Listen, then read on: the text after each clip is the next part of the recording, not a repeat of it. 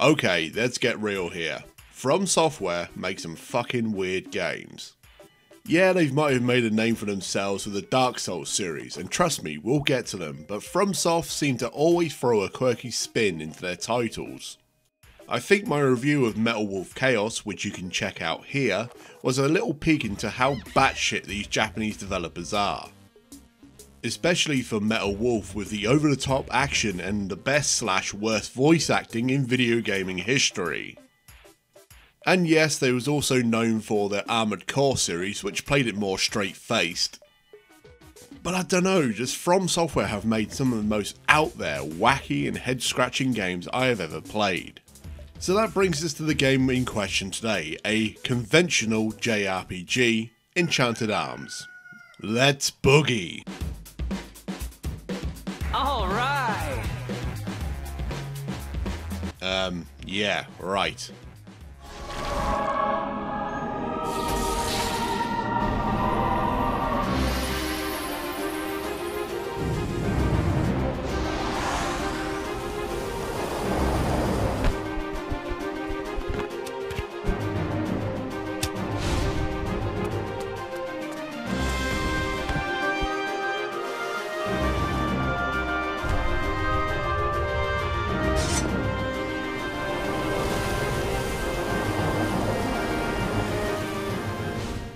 Enchanted Arms was released on the Xbox 360 in 2006 and the PlayStation 3 in 2007. It was also the first Japanese role-playing game on both systems.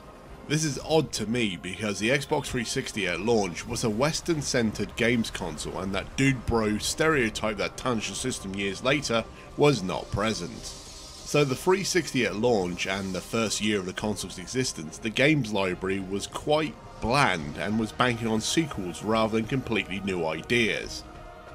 And Enchanted Arms, being a new franchise and a JRPG, stuck out like a sore thumb in the haze of sports games and other genre titles. Alright, granted, back then I didn't give this game a look as I was playing Perfect Dark Zero, Call of Duty 2 and Condemned at the time. Plus I was in my own personal burnout when it came to role-playing games in general, and I wasn't really jumping over people to buy this game on launch day. So that being said, let's get on with the game. Enchanted Arms puts you in the shoes of a happy-go-lucky idiot called Atsuma. On another day at Yokohama High School of Enchanters, place Harry Potter joke here. Of course our hero is too busy trying not to learn, which gets the attention of Professor Ku, who totally doesn't look like a bad guy. Anyway, he gets fed up with Atsuma sleeping in his lessons, so he gives this young whippersnapper a lesson by putting him into harm's way. Christ, just call it Battle Royale. Anyway, you are quickly introduced to his friends, the nerdy heartthrob Toya, and I made enough for Toya too. You poor thing, only able to order garbage. Certainly nothing compared to my extra special Makoto Love Lunch. Look all you want, you aren't getting any. I got up early this morning to make that lunch for Toya. The finest, most carefully selected prawns for the sushi. Scallops and a rich mushroomy cream sauce. Oh wow. Now, the stereotype of the Japanese RPG of a group of androgynous teenagers fighting a god is well known, but this is the first time I've actually seen an actual androgynous teenager in a JRPG. Okay, Makoto is camper than a summer in Skegness, and he has a complete throbbing boner for Toya, but I have to give it to From Software to have the balls to have an openly gay character in their game. Yeah, he might be the comedic relief, which might piss some people off, but hell, all the characters are over the top, so I can let it slide. So after a light lunch, or as Makoto would say, a love lunch, ick, Atsuma wants to skip school to attend a festival. Of course, the others are hesitant, but soon jump to the idea. At this said festival, Atsuma wants to enter a golem tournament. And after some busy work, you enter this said competition to encounter another one of your cohorts, a young squeaker called Yuki. This delightful slice of fan service is a golem hunter with 3 goals in life. Money, the want for more money, and the solemn need to acquire more money, so in this world she's the equivalent of Marky Mark. After some posturing between Atsuma and Yuki, an earthquake starts to tear the arena apart, and it seems that the seismic movement has caused Yokohama's mechanical helpers, called golems, to turn on humanity, and they start to move towards the school. Of course, our trio are shocked and decide to go to the college to investigate. After quickly discovering a secret laboratory under the school, probably funded by Umbrella, Atsuma discovers that he has an enchanted arm. Oh, I forgot to mention that, maybe it's a giveaway on the bloody title, but I digress.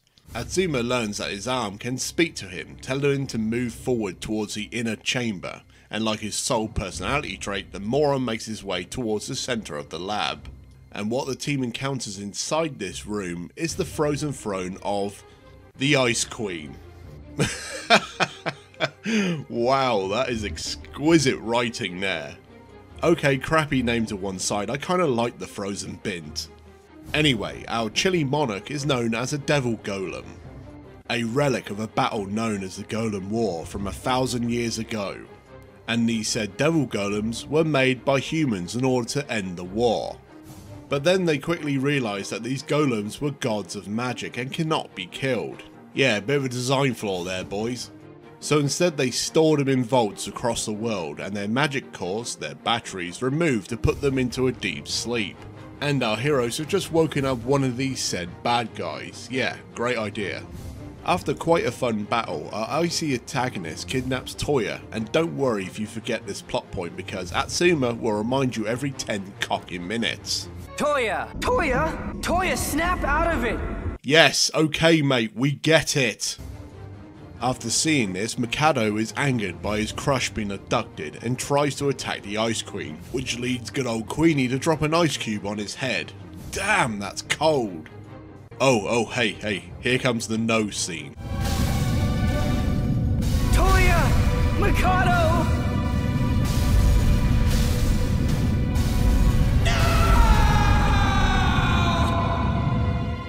Nice.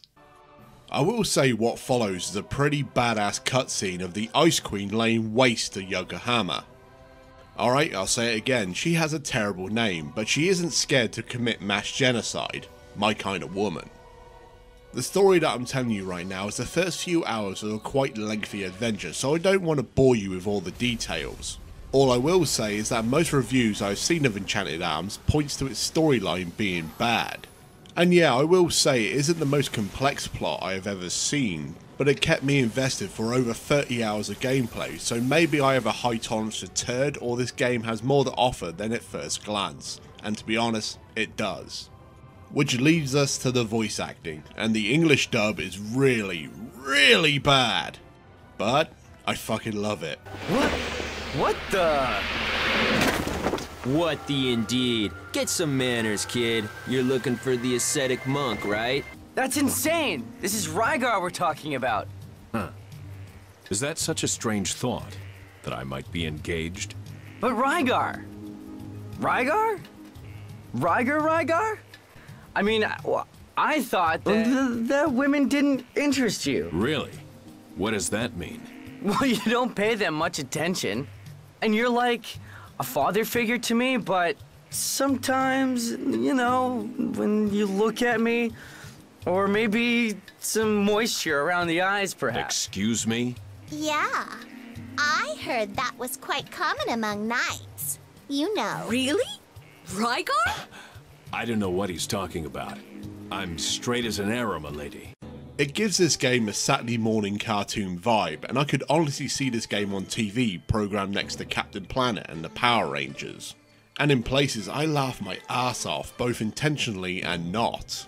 I'd say the script is pretty solid, but I think the dialogue itself was lost in translation, but man, I was having a blast. And this to me brings this game from a pretty by-the-numbers JRPG to something quite special. This is where FromSoft starts to twist the weird knife into your brain. Any game at this point in time with this type of voice acting would have damned it to the bargain bucket of eternity. But somehow in some way for this game, this type of performance makes total sense in Enchanted Arms. And it makes it stand out from the other contemporaries at the time. This is a total cartoon, and yeah, it could have been dark and brooding, but then the cheeky charm would have been lost. For Enchanted Arms, it's better just to go with the story rather than to fight against it. And speaking of fighting, let's talk about the battle system. Enchanted Arms has a tactical approach to its gameplay. Yes, it's not Disgaea or Final Fantasy Tactics, but but I like how the battles play like an angsty version of chess. The golems also come into play in a Pokemon style way, where you can call upon and collect over 100 of them to fight by your side. But honestly, you only need a handful of them to be successful, and then once you gather a full party of main characters, the golems become obsolete, and only used in a handful of encounters. Now, I praise the battle system because, yeah, it is quite good. I will say you can outlevel your foes really easy, leaving the fights to be a complete cakewalk. The only times I actually died in this game was when I was in a super hard side dungeon called the Holy Beast Shrine. More on that later. But to alleviate the tedium, Enchanted Arms has an auto battle system, making these trash fights and random encounters pass very quickly. Speaking of convenience, Enchanted Arms supports saving anywhere, which is great for people who hate save point systems in most of these games, like I do. Plus your health and stamina get restored between each fight, which cuts out the downtime. But all this battling is for naught, because once you win a fight, you gain experience points and of course level up. And on the subject of leveling, Enchanted Arms does follow the standard experience gathering like most role-playing games. You gain a level, your stats go up, simple stuff. But FromSoft spits on your conventions, daddy-o, and implements skill points. With every fight you win, you gain SP or skill points to spend on increasing your stats and learning new skills. Okay, skill points have been used in games before, but this game completely tips the difficulty balance in your favour as you boost your main stat of your character of choice way beyond their standard levelling system. And what makes this even more problematic and kind of a joke is that you can exploit an oversight in the in-game casino, where you can spend chips on items to sell for double the price in the standard shops in the game.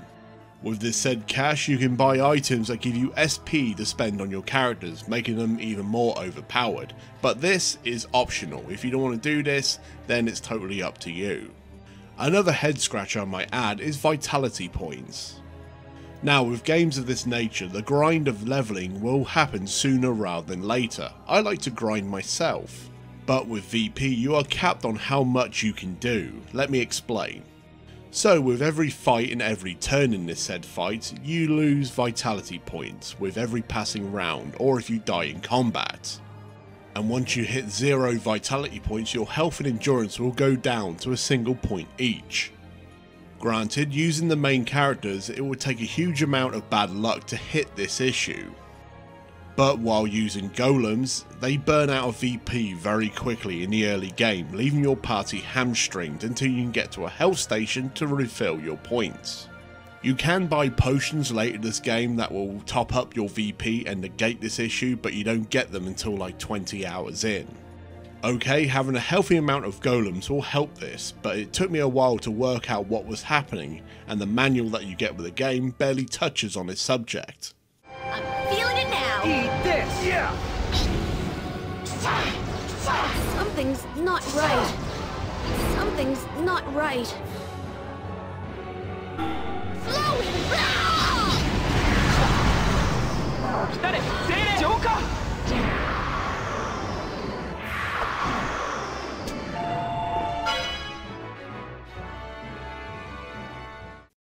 But I will say the overall journey was a lot of fun. Enchanted Arms is a linear game, but there's a bit of backtracking and some side quest filler to pad out the time, but the overall adventure and seeing the world unfold is fun to witness. It does have that feel of that grand adventure which I love in RPGs, and it should be an absolute requirement in these said games, because without a cool destination the journey doesn't mean shit. And while we're on the subject of side quests, there isn't much to do apart from the main story. There is a dungeon however in the same vein as the Chrysler building in Parasite Eve called the Holy Beast Shrine. An optional 12-floor marathon of increasingly challenging boss fights that was brutal but fun at the same time. This is where the VP system really starts to bite into you and you are constantly trying to manage it. And what you get out of this is some overpowered golems for your collection, and a very special one in particular, and it was the sole reason why I wanted to play this game in the first place. After hours of fights you get to unlock Michael Wilson. That's right, the President of the United States from Metal Wolf Chaos, and that is one of the best things I've ever seen. When I found out about this from a commentator on my Metal Wolf Chaos review, pluggo, etc., I was instantly attracted to this game. I had to play Enchanted Arms, but guess what? Metal Wolf is only available on the Xbox 360 version, and take a good guess on what platform I was playing this game. Yep, that's right, the PlayStation 3. Yeah, I feel like an idiot, but honestly, I like this game so much, I'm more than happy to play it again. One day. And he will be mine. Oh yes, he will be mine. Richard! Checkmate!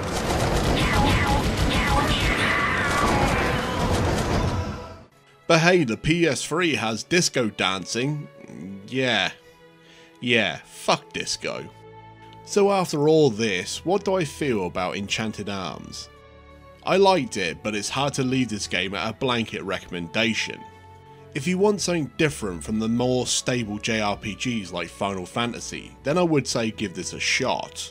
If you love great characters, then yes, at first you will see they're a little bit shallow, but they will let you in after a while. Then yeah, go for this game.